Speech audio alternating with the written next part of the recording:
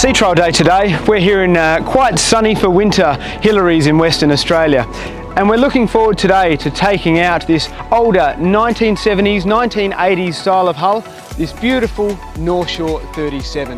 This boat's name is Tempest. It was previously powered by the Volvo TAMD70C series engine, which unfortunately was at end of life. We pulled that out, put in a brand new FPT NEF N67 marine engine, and that's really allowed new life to be breathed into this amazingly old vessel to ensure it has another lifespan ahead of it of great, reliable and enjoyable boating.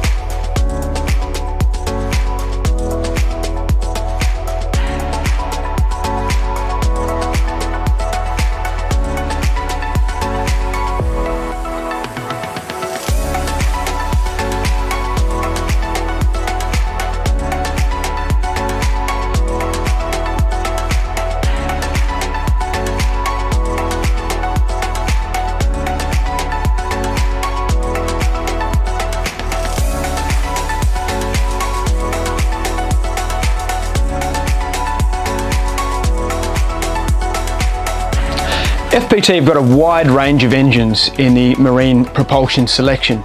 Now, one of the important things that we offer at THT is that we always come on board a vessel wherever practical to jump on board and work out which engine is best suited to the vessel. One of the important things about this boat here, this Northshore 37, previously had a Volvo TAMD70C in it, but not a normal vertical one. It laid over horizontally in the engine bay. As a result, this Northshore has a very low headroom height in the engine room. So what was really important is that we offered an engine which was very low in overall height, and we mated that to a gearbox that allowed the engine's nose or front to really sit down as low as possible, so that way the client had an engine that was sitting under floor level with a flat floor. Nothing more annoying than having to step up over top of an engine box inside the saloon.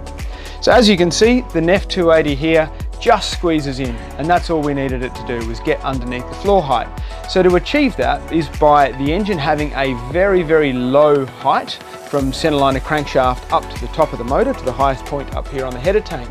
But the other smart thing we did was we took off the old twin disc MG507 straight gearbox that was previously behind the Volvo, and instead we chose the MG507A gearbox, both in a 2:1 ratio.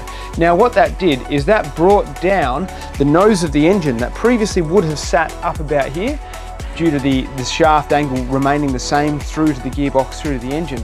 We've brought that down 7 degrees. That has brought this header tank down to underneath the floor height. For the client, that's a big win, being able to have an engine that does fit within the engine room.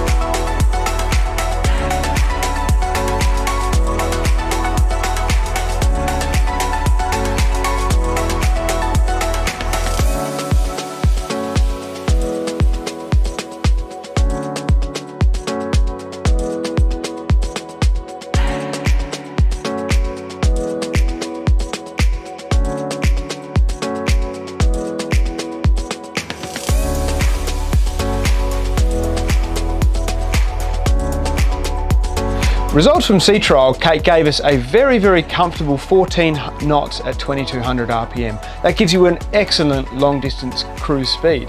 Now, as we stepped up from there, we stepped up to 2400 RPM and achieved 16.5 knots, and the vessel topped out at 19 knots, which is really quite impressive for the Northshore 37 semi-displacement hull, weighing in at about 12 tonnes. The boat certainly felt very stable, especially having the engine sitting so low down to keep the centre of gravity on the boat low, which really stopped the roll as much as possible on these Northshore 37 hulls. This boat here isn't based out of Perth, it's actually travelling further north, up to Geraldton. So a lot of the applications and use times for this vessel will actually be travelling to the Abrolhos Islands. So what's really important about that is having an engine that is very fuel efficient and is really capable of making long trips.